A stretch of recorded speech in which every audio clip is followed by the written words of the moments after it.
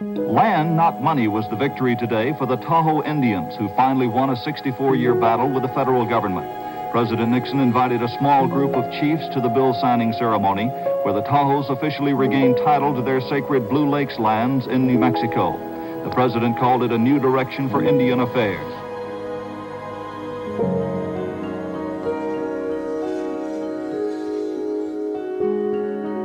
My name is Bobby Green Kilberg. I was a staff assistant to the president.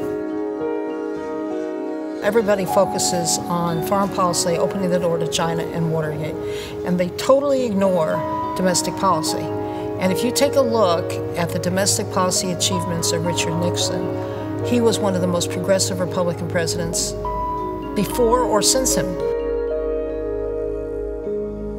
He was very close to his football coach at Whittier College named Coach Newman. He was a member of the La Jolla Band of the Lucino Mission Indians in California. And the president felt that Coach Newman had been discriminated against because he was Native American.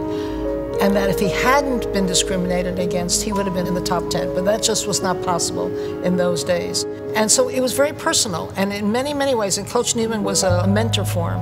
But beyond that was his very strong belief that everybody should have equal opportunity, but that nobody should be forced into one mold that fit all.